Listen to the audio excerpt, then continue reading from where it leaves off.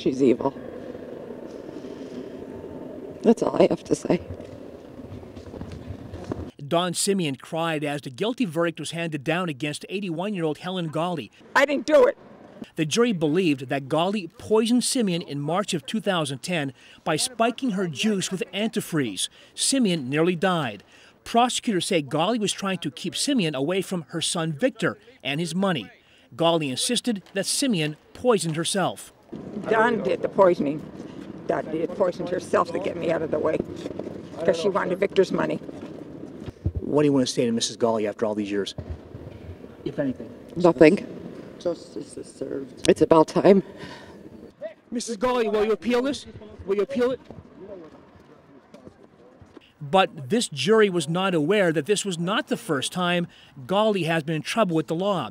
21 years ago, she was convicted of plotting to kill another son's wife and her family.